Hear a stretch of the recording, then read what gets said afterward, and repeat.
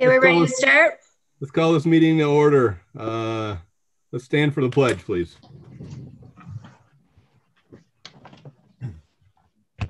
I pledge Pledge allegiance allegiance to to the flag of the United States of America to and to the republic for which it the stands, one nation, under God, under God, indivisible, with liberty and justice for all.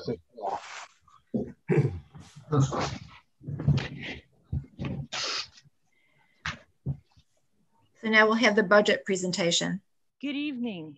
And tonight we're going to talk about the state aid runs that were released in January. They're typically considered the governor's runs. They're our first look at any anticipation of state aid for the 21-22 budget year. So this year there are some categories that were on the state aid runs that I wanted to review with everyone so you understand what they are. There's foundation aid, which is the only unrestricted aid that a school district receives. And it is a result of a 2007-2008 lawsuit. And in 2008-2009 school year, the implementation was halted because of an economic downturn, and they have not yet fully implemented the formulas so that districts are receiving free and equitable state aid in order to give every student in New York State the same degree of education. This year we have something new, which the governor tried last year, and he's trying to combine some of our expense-driven aids. We're going to talk about those, and he wants to categorize them as service aids. And then we have excess cost aid, which we'll talk about, building aid, the school tax relief program, because it's the first time it's shown up on the governor's aid runs, and a local district funding adjustment, which is the new gap elimination adjustment, the new GEA, because it works the same. So we're going to look at our foundation aid, and if you look at the 18-19 year, you see it was 7.2 million, and then it went up 83,000 in 1920 to 7.3 million, where it has stayed for 1920, 2021, and 21-22. And remember, this is the aid that was not fully implemented. The formulas are not running. It's not fully set in. If the formulas were fully implemented for 2021, the school district would be receiving 8.1 million versus the 7.3 million. So right now, because that aid formula is not running correctly, we have a shortfall in our state aid of $780,000 or 5.14% of the tax levy. Service aids, they were expense-driven aids last year. What they were for, I'm going to go through line by line so that you can understand what they are and how they are occurring. So BOCES is the Board of Cooperative Services for School Districts. And in 2018-19, we were reimbursed for our 2017-18 expenses after the formula was run for $1.08 million. In 1920, we were reimbursed for 18-19 expenditures for $1.3 million. 2021, that aid dipped from 1.3 million down to a little over $1 million. And our governor's runs are projecting a 1.082 million in BOCES aid. And if you look at the formula and the aid results, you'll see that we went from getting 1,088,000 in 18-19, and in 21-22 we're only projecting 1.082 million. And the difference is not that we're using less BOCES services, it's that there are more excluded costs now than there were in the past. Hardware and technology aid are based on a formula based on our public enrollment for the prior year, and that public enrollment then has a factor applied to it to reduce it more. So hardware and technology was reimbursed in 18-19 for 17-18 expenses for 21,308. And I think that everybody can understand and see that when the governor gave us his runs for 21-22, it was based on expenditures for 2021. Our software, library, and textbooks, we get aid. They're all based on our enrollment. for the prior year. So again, in 18-19, we were reimbursed for 109,845 of 2017-18 expenses. So what this means for these aids is that if we don't spend all the money that's in our aid report for these specific items, we just don't get it. So that went in 1920 up to 109,000, where it stayed pretty stable for 2021, and next year around 97,000. Transportation aid went from 1.2 to 1.4, down a little bit, and that was because of the full remote we had in the spring. And then 1.5 is next year's projection. So we are looking at our total service aids to go up from 2.5 in 18-19, they went to 2.8. They dipped in 2021 to 2.6.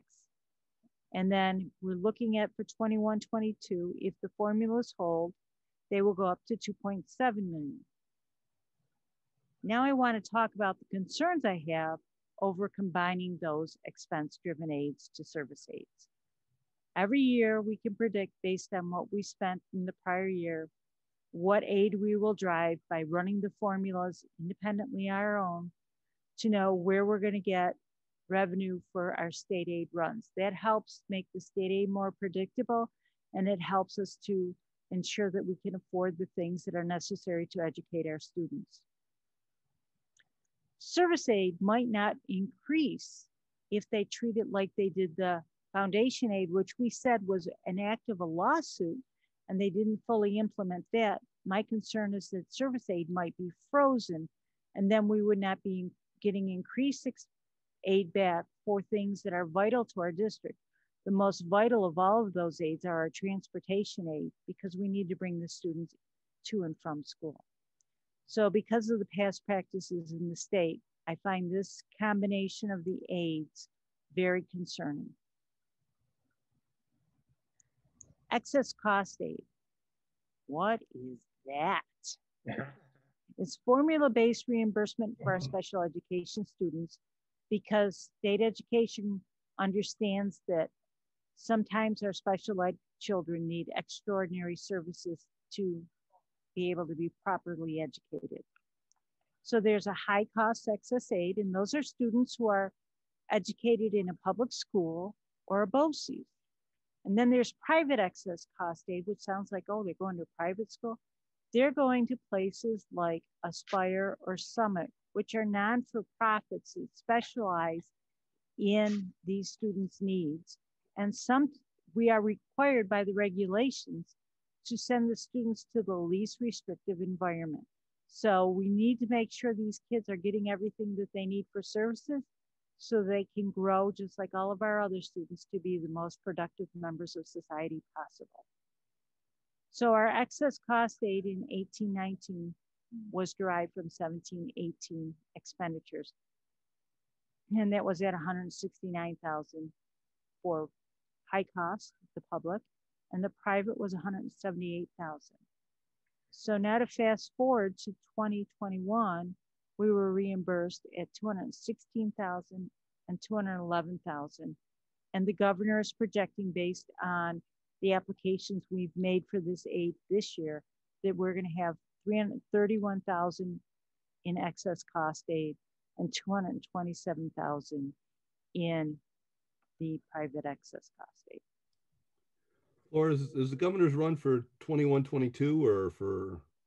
It's for 21-22, but I'm trying to show a history so people can understand the importance of the combination of the aids and how you can see it varies based on our expenditures, but we're able to predict it.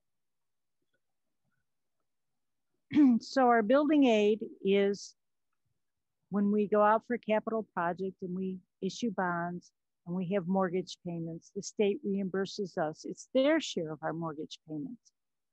New York State pays 78.2% of all aidable capital project expenses for Eden Central School.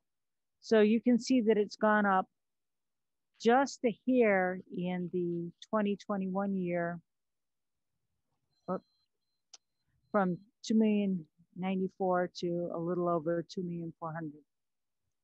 So that's projected to go up based on our debt service schedule or our mortgage amortization schedule. So for the first time, we're seeing the school tax relief program, which is STAR, listed as a state aid, which is interesting because what happens is homeowners who applied for STAR and were eligible, they applied with the local assessor before 2015-16, get a credit on their tax bill for their individual portion of the school tax based on a formula. That credit dollar value was frozen in 2019 to the levels there. So where in the past, the STAR credit was based on our taxes and not allowed to increase more than 2%, it has been frozen for those receiving the credit. So those credits were paid in lump sum to the district. Now, in 2015, after 2015-16, New York State started to mail those checks to the individual property owners. And so this aid that is being phased out is now suddenly appearing on our state aid runs, which is concerning because it really has no direct ties to the current tax rates, student enrollment, or expenditures of the district. It is tied back to a 2019 benefit level. So the most concerning thing to come out of the budget from the governor's runs, local district funding adjustment with an offsetting federal CARES restoration. So what is happening is the governor looked at his checkbook and said, I don't have enough money. So I'm going to reduce what I'm paying to school districts by a formula that is similar. And this whole process is similar to the gap elimination adjustment that school districts went through in the past. What happens is the governor is saying, if I get a one-time restoration from the federal government in stimulus money, CARES funding, I will pay that directly to the school districts. And that is wonderful. But historically, state aid is not reinstated by the state when the federal funding ends. So the gap elimination adjustment, when the federal stimulus money went away, there was no state aid to replace it, and it took us years to get those fundings back. So it has a potential harmful impact in the current year and in future budgets. So school districts, the local funding adjustment for Eden was $1,220,000, or 8% of the 2021 levy. Now I'm going to put it all together. So our 2021 actual state aid, excluding the STAR that was added for the first time this year, was $12,546,000. Our proposed aid, excluding the STAR, is $12,833,000, or $287,000, or 2.3% increase. And that is anticipating that, in fact, the federal government will provide New York State with stimulus funding. Are there any questions on the state aid? Laura, I can't remember, did we discuss the last time why you think he's including the STAR in the budget run? I'm not certain, except for to know that when the STAR is included, my fear is he's taking credit for giving us more tax dollars that he will cut somewhere else. Mm. Okay. In the meetings and discussions I've had with superintendents and the different seminars, there really isn't a known rationale for why he's doing that. It came out of left field.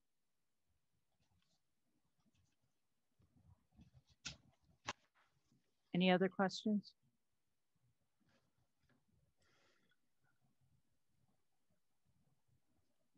Now we're going to move on to the property tax cap calculation. These are riveting things. So we're going to talk about the terminology so that you understand what it is. We're going to talk about what a capital exclusion is. We're going to look at the line by line calculation so everyone is aware that when I say it's not a simple answer, when something changes, everyone will understand. We're going to look at the tax levy threshold and what it means. And then at the end of the presentation, the board is going to be asked to give me a preliminary decision on whether or not they want to exceed the tax cap. So I'm forewarning you, just like every other year where we get to the end and I feel like I've blindsided everyone, I need an answer for my March 1st deadline. So we have a tax-based growth factor that is provided to the school district from the Office of Real Property. They look to see what new buildings and what new growth have occurred in our community. So in 21-22, for our calculation, it's 0.0042. So that's not even a 0.5% of increase. So that's all the new houses, any new additions. It's not considering a remodel or a reassessment. These are new builds. Then we have an allowable levy growth factor, which is provided every year from the New York State Comptroller's Office. This is the average CPI index. This year it's 1.23%. The maximum it can ever be under the tax cap formula is 2%. This year is below the state maximum. So now there's something called pilot payments, which are payments in lieu of taxes, which are negotiated through the Erie County Industrial Development Agency. And what it does is it takes a property tax for a new business and it starts it off low and then it gradually moves it up in 10 years to be fully taxed on the tax rolls. Currently, Eden does not have any pilots. Then there would be available carryover if we did not use all of our potential levy increase before exclusions in the prior year. So this year we have no available carryover. So our capital exclusion from last year was $204,693. Our capital exclusion, which is our debt service payments less our state aid, so it's the local share of our projects, is $133,797. And that will be very crystal clear why that's important to see that that's being reduced. So you start out with you multiply last year's levy times the growth factor, which gives us $50,228,519. And then we reduce it by last year's capital exclusion to get us an adjusted prior year levy of $15,023,826. So we take that adjusted prior year levy and then we apply the growth factor of 1.23%, which gets us to $15,208,619, a mere little less than $5,000 increase for the. Then we go through and now we add back this year's capital, the local share of the levy, which is $133,797, which gets us to our total maximum levy limit under the tax cap is $15,342,416. In other words, we're allowed to increase our levy by $177,589 or 1.2% of the 2020-21 levy. Any questions?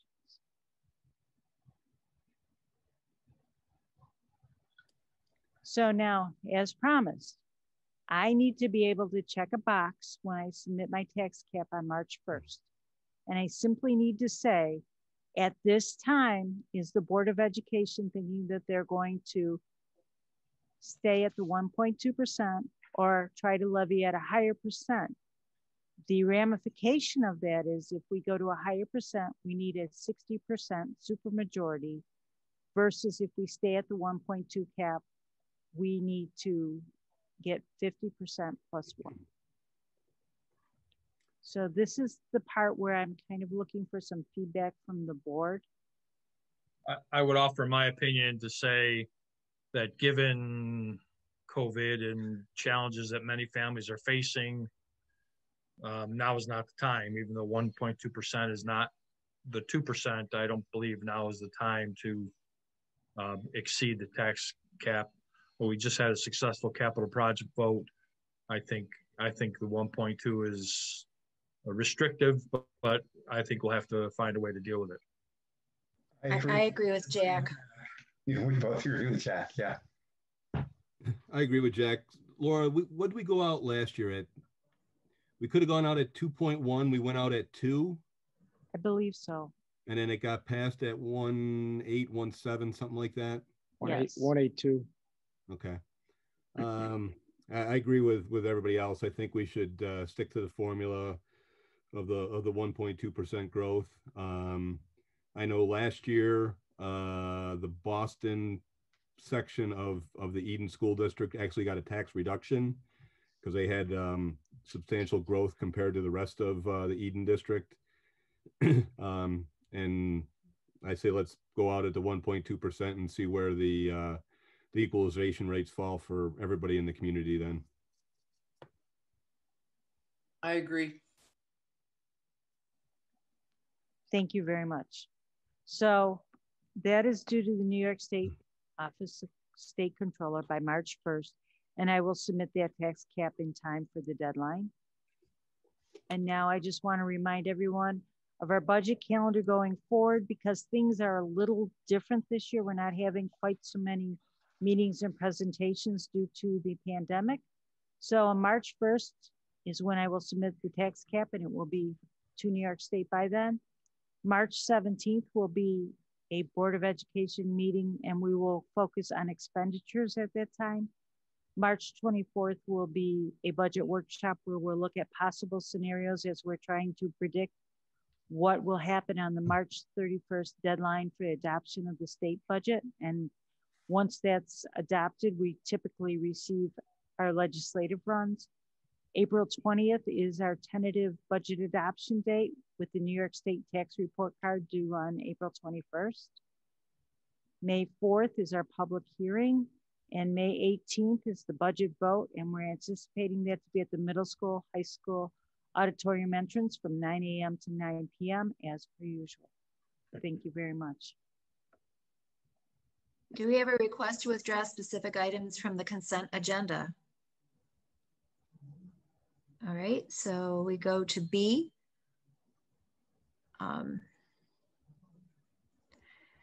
That upon the recommendation of the superintendent, the consensus items be approved.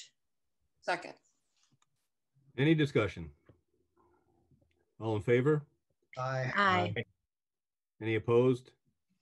Any abstained? Motion carried. This is the approximate position and time that the board has designated to receive statements from individuals and groups. The board will review all statements, then respond appropriately at a future meeting.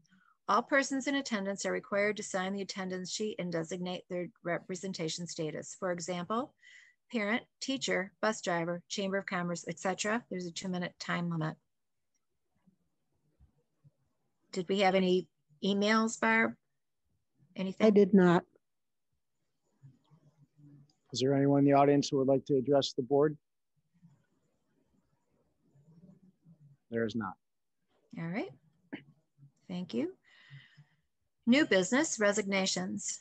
That upon the recommendation of the superintendent, the resignation for the purpose of retirement of physics teacher Edward Myers be accepted effective July 1st, 2021. The board and administration wish to thank Mr. Myers for his 30 years of service to the district. Second. Any discussion? Don, just a quick statement. I have 3 sons who had Mr. Meyer. He teaches physics, for those who don't know. I'm guessing he teaches other things, but I know him through teaching physics. One is an engineer. One of my sons is on his way to being an engineer. And when I mentioned that Mr. Myers was retiring, when I read that he was in the agenda, one of my sons commented that he was the best teacher ever, which certainly high praise. I'm not a teacher, but if I were a teacher, I would hope my mission would be to challenge and inspire students to learn throughout their life. And I think Mr. Myers certainly accomplished that.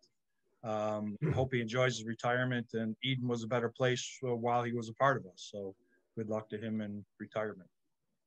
Jack, well said. I know there's a bunch of senior girls that are sad to see him leave as well too, and I think they're actually going to send an invite to hopefully a in-person graduation for Mr. Myers as well too. So I know that's kind of happening in the background, and he will be missed. So Mr. Myers, good luck on your retirement. Any other discussion? All in favor? Aye. Aye. Aye. Any opposed? Any abstained? Motion carried. That upon the recommendation of the superintendent, the resignation for the purpose of retirement of social studies teacher Linda Pace be accepted effective July 1st, 2021. The board and administration wish to thank Mrs. Pace for her 26 years of service to the district. Second. Any discussion? All in favor? Aye. Aye. Aye. Any opposed? Any abstained? Motion carried. That upon the recommendation of the superintendent, the resignation for the purpose of retirement of music teacher Denise Ullman be accepted effective July 1st, 2021. The board and administration wish to thank Mrs. Ullman for her 25 years of service to the district. Second. Any discussion? All in favor? Aye. Aye. Aye. Any opposed? Any abstained? Motion carried. That upon the recommendation of the superintendent, the resignation for the purpose of retirement of clerk typist Mary Hare be accepted effective March 30th, 2021. The board and administration wish to thank Mrs. Hare for her 17.5 years of service to the district. Second. Any discussion? All in favor? Aye. Aye. Any opposed? Any abstained? Motion carried. New business appointments. Go to Bliss. That upon the recommendation of the superintendent, after successfully completing his probationary period, Chad Bliss be permanently appointed as Director of Facilities effective February 6th, 2021. Second. Any discussion? So it's tough to believe Chad's only been here 6 months. Seems like we just hired him. We did, yeah. True. All in favor? Aye. Aye. Any opposed? Any abstained? Motion carried. That upon the recommendation of the superintendent, after successfully completing her probationary period, Tracy Kehoe be permanently appointed as a teacher aide effective March 8th, 2021. Second. Any discussion? All in favor? Aye. Aye. Any opposed? Any abstained? Motion carried. That upon the recommendation of the superintendent, after successfully completing her probationary period, Kathleen McKinnon be permanently appointed as a registered professional nurse effective March 8th, 2021.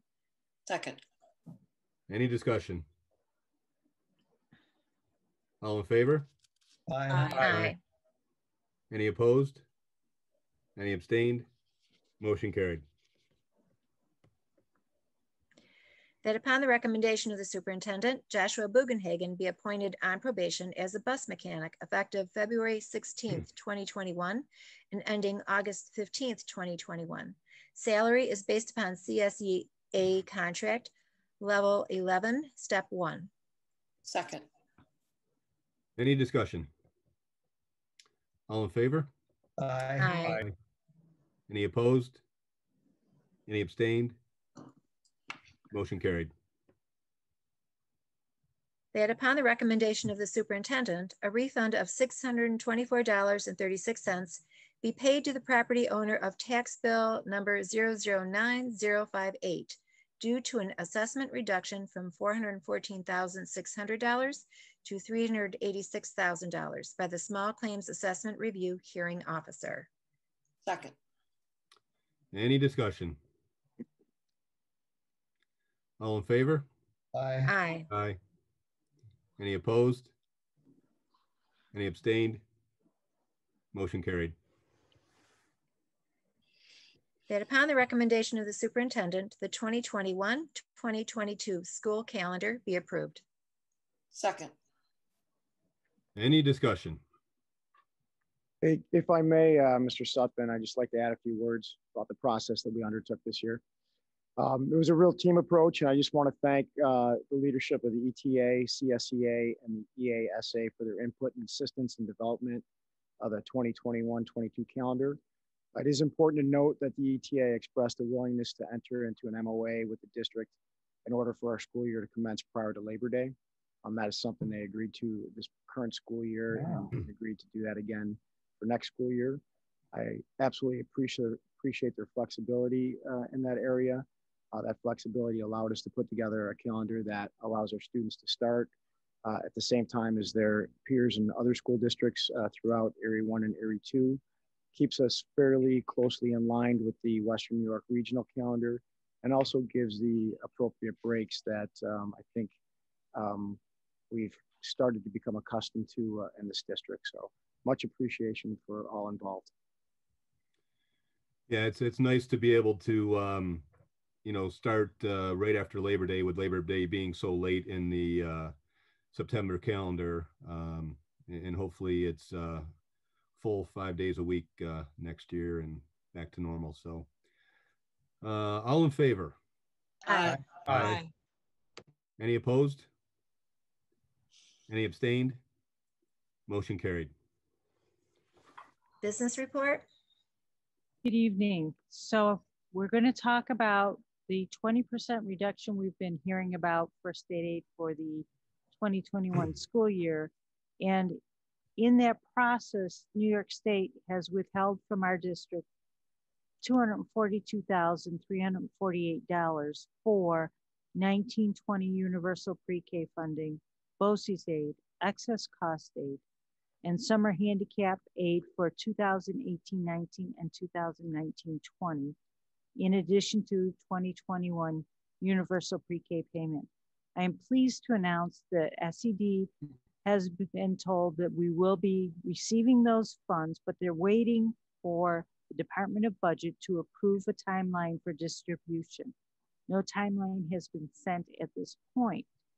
In addition, we are still having issues receiving all of our federal and state school lunch reimbursements for the month of September. There was a hiccup in the system, and we're still waiting for $18,138. That is not tied to a Department of Budget release. It is just New York State trying to catch up on some of the things that got behind due to the implementation of free school lunches for all children. And that's all I have for this evening. Okay, thank you. Superintendent's report. Okay. So I'm going to talk to you for a little bit about the topic that always comes up when it's my turn to report, and that's the work of our implementation teams. And their work started out really as trying to take our district level plan and determine how we could implement all of those guidelines and needs on a day-to-day basis. And they did a fantastic job and continue to do so. Our implementation teams, and again, we have one in each building, their focus now is determining if and how we can return students to our schools more frequently while still meeting all of the safety guidelines. And there really hasn't been any change in safety guidelines, even though we've seen improvements in infection rates. We did an outstanding job in this district at our on-campus testing with one positive test out of over 290 tests at 0.004% rate or something to that effect. But there still hasn't been any change in the state guidance in terms of what we can do in our buildings. And as you know, each of our buildings is different. They have different classroom capacities and different enrollments. And that plays a role in what we'll be able to do going forward. Currently, space is our biggest obstacle. And what I mean by that is the size of some of our classrooms, okay? In 2 of our 3 buildings, we don't have enough classroom space to increase in-person learning while maintaining 6 feet of social distancing. That's still a requirement.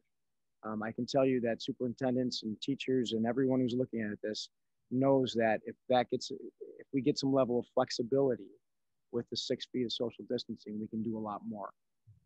Eden, and particularly at our primary and elementary building, we have added measures where our students are wearing masks almost all the time, and we have barriers, and we're 6 feet socially distanced.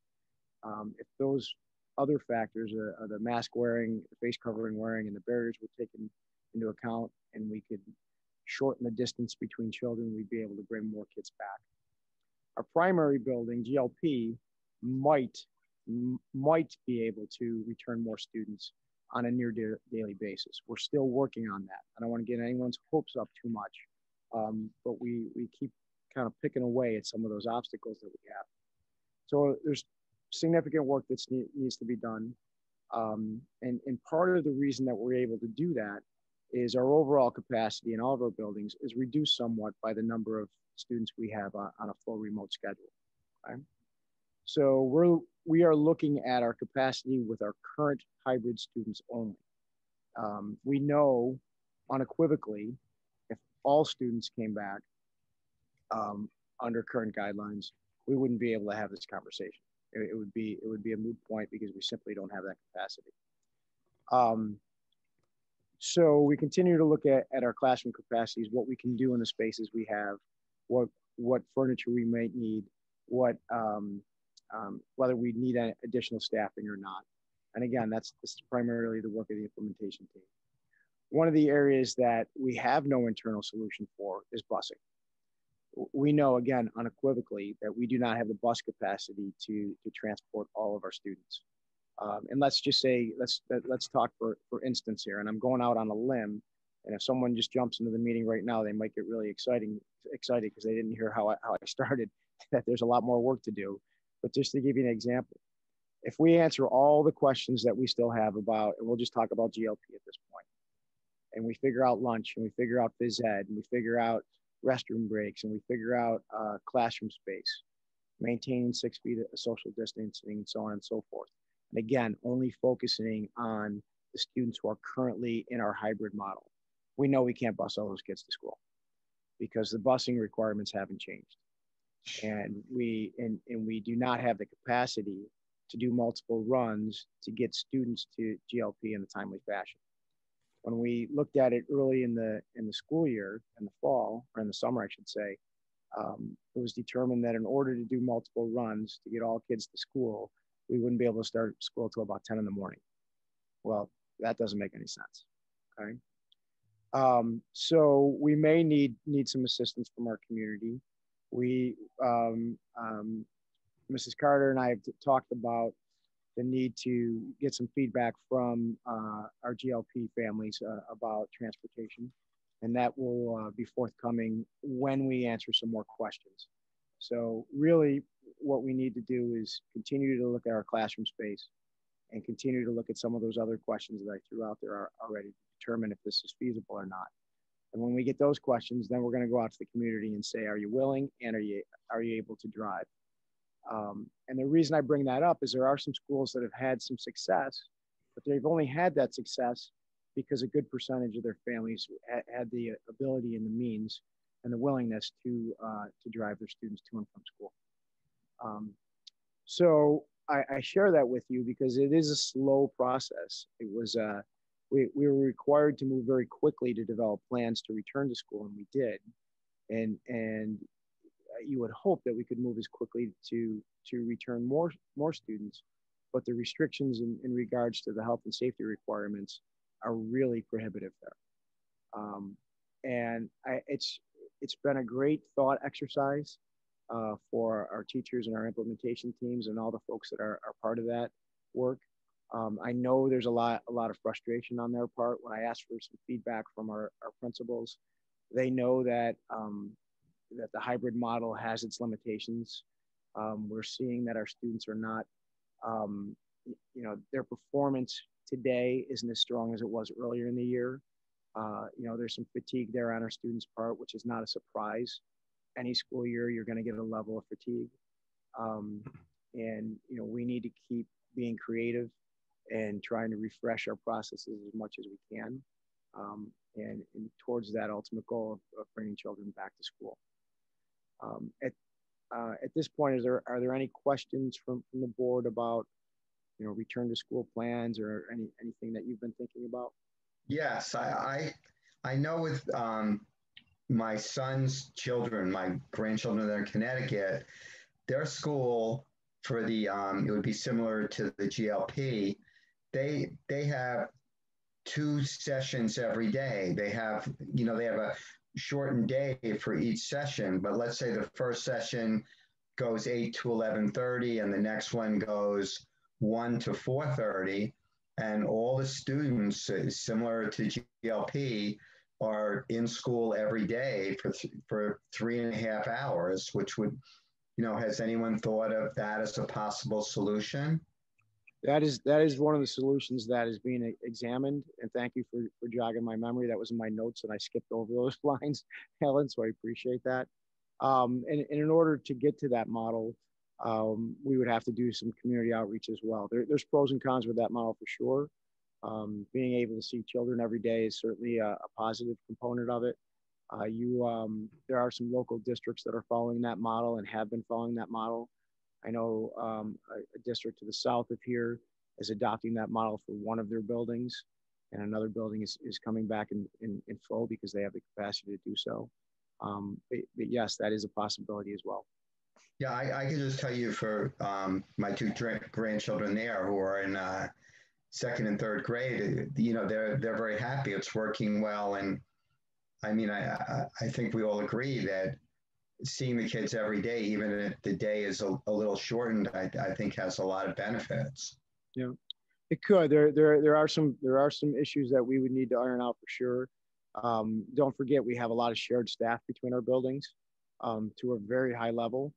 So there would be some impact there for certain. I can't expect a teacher to be at GLP in the morning and the afternoon when they also have assignments at the elementary or one of the other buildings. Yeah, and I know. The devil's in the details, and those are the things that we need to be ironed out, of course. And the other piece too is our families have been in this model for a while. They've assumingly adjusted their home lives and schedules and childcare. We would need to do some outreach to determine, if there's a critical mass of families that could adjust to either a morning or an afternoon program. Other questions? Okay.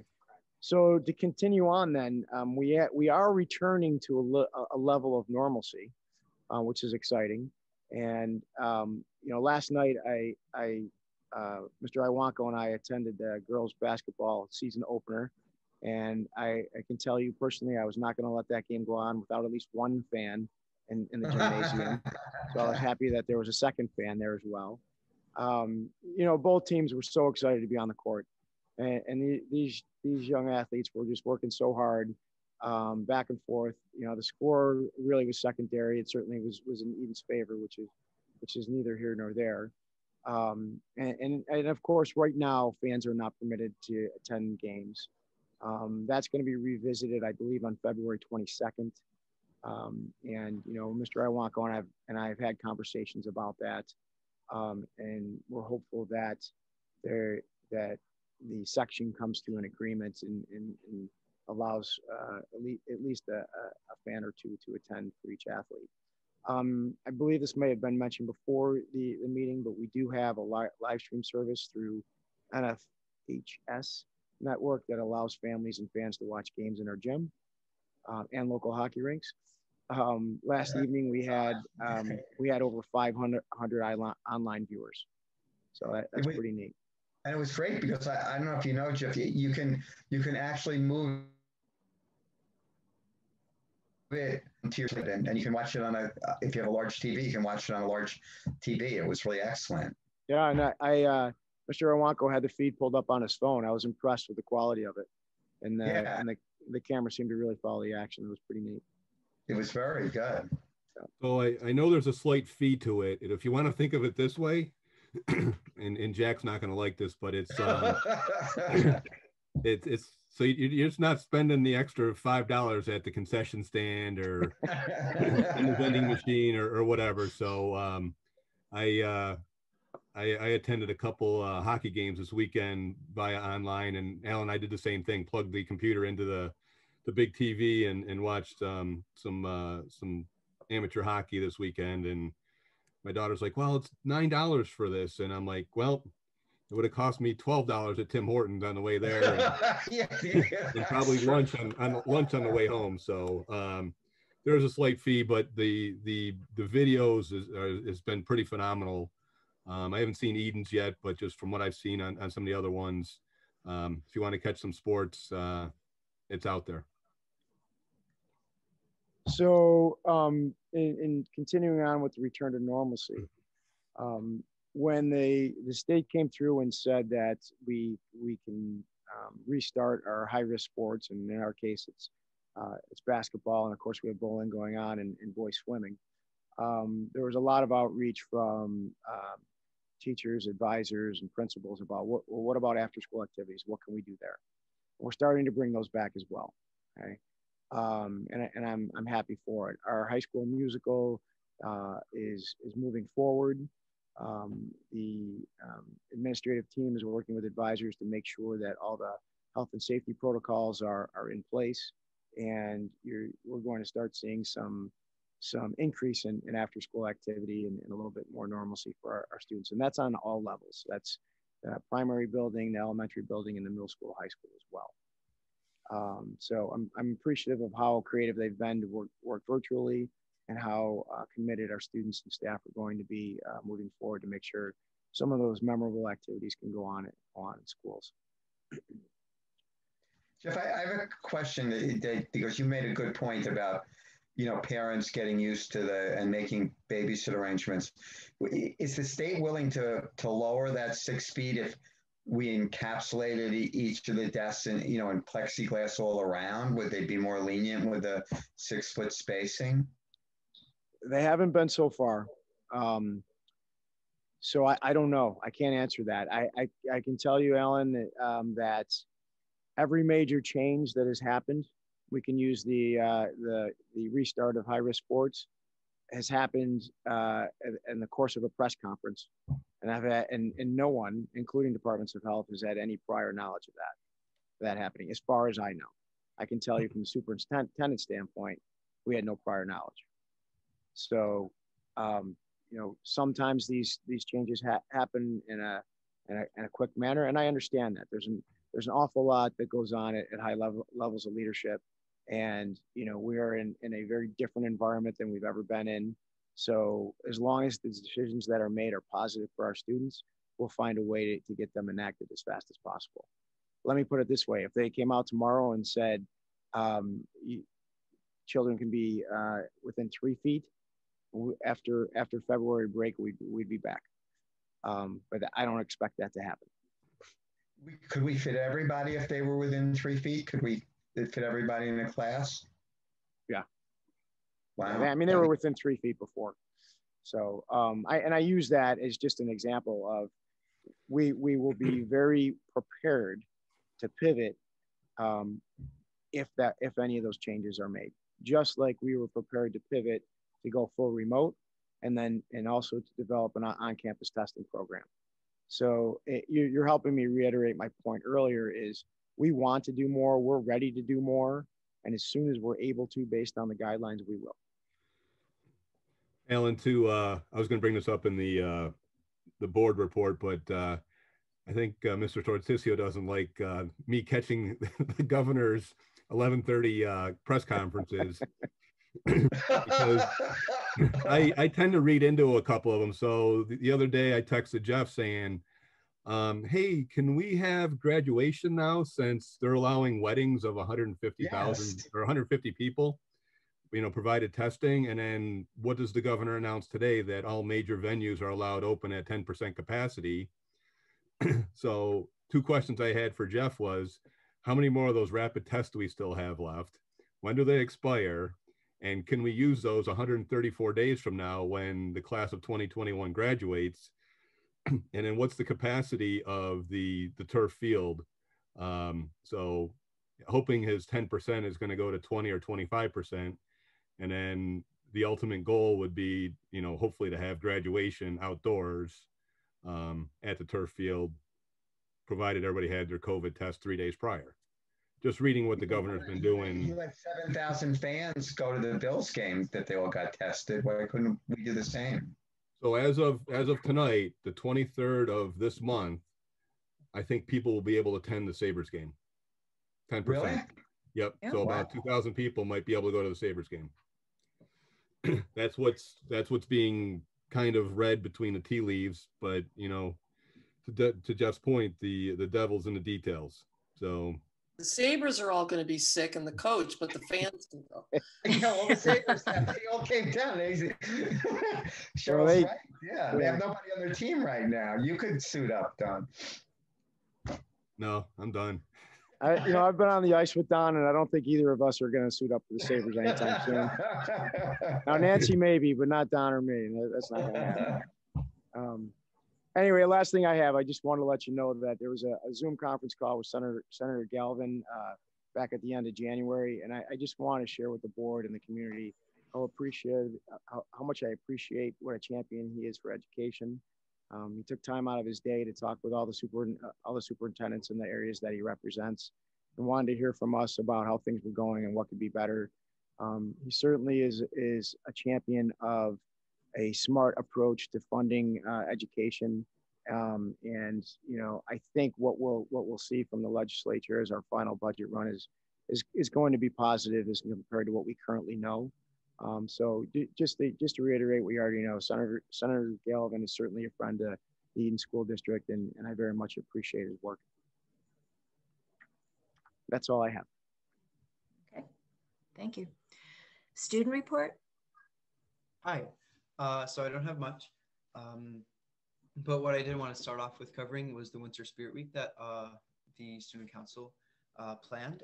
It's been going really well. We're halfway through. Monday, Tuesday, there was some really great participation for the dress-up days. All the students really enjoyed seeing the hollies decorated and whatnot. And it was a nice escape from the kind of the emotions we've been going through, and just kind of just waiting for more and more to open up to us, because, you know, at this point in February, we're itching to get back to that. So when high-risk sports were announced, and then we're able to do the Spirit Week, we're all really excited for that change of pace and inching towards the normalcy. So went really well, great participation, and looking forward to what Thursday and Friday, look forward for that. Other than that, that's really all I have. So Caleb, we've got the musical in a little over 3 weeks. Wow. Yeah, we'll be, right now we're having rehearsals after school, and we are filming in a couple of weeks. And then by the time mid-April comes around, my dad would have edited it all together to release to the public. So, but yeah, it's really 3 weeks. Well, we have to have everything together for, so it'll be quite the grind, but I mean, we're all really dedicated right now, and we're all really just blessed to be able to do this. Good to hear. Yeah. All right, board report, roundtable. I just wanted to say congratulations to all the new retirees. I know Georgia was pretty sad to hear that Mrs. Ullman was retiring. She is a sweetheart of a human being and a wonderful music instructor to all the early string students. So that'll be a loss for Eden, but we wish her well, and good for them. I'm happy for them, and nice big step. Good to see the sports back, the musical coming aboard. You know, like Jeff pointed out, a sense of normalcy is slowly getting here. I don't know if it's going to get here fast enough, but just thanks for everybody that you know, basically had to, you know, turn on a dime to get the high-risk sports up and running, all but wrestling at this point in time. And I know at some point in time, Jeff, there's going to be something that's going to be brought up on the 22nd about having spectators. I happen to be down in Pennsylvania the last day and a half. and talking to a bunch of my customers down there, how Pennsylvania is doing a lot of things in regards to people in the stands. A lot of times, like for instance, if Eden had the girls' home game, they would allow 2 of the Eden parents in, no away parents. So it seems to work out pretty well, you know, trying to maintain and keep, you know, us together per se. I think if we can at least get to that level of involvement for some spectators, I think that would be great.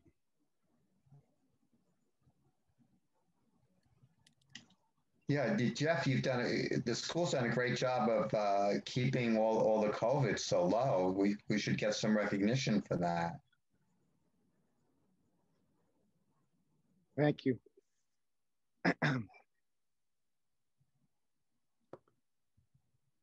Okay, anybody else? Well then, future dates, budget presentation and regular Board of Education meeting, March 17th, 2021 at 7 p.m. in the Eden Elementary School Auditorium. BOCES annual meeting, Wednesday, April 14th, 2021, location to be announced. Regular Board of Education meeting and BOCES component vote date, election of BOCES BOE members, Tuesday, April 20th, 2021. And now that upon the recommendation of the superintendent, the Board of Education enter executive session at what time? 8 p.m. exactly. 8 p.m. to discuss the employment history of a particular person or persons. Second. All in favor? Aye. Aye. Any opposed? Any abstain? Motion carried.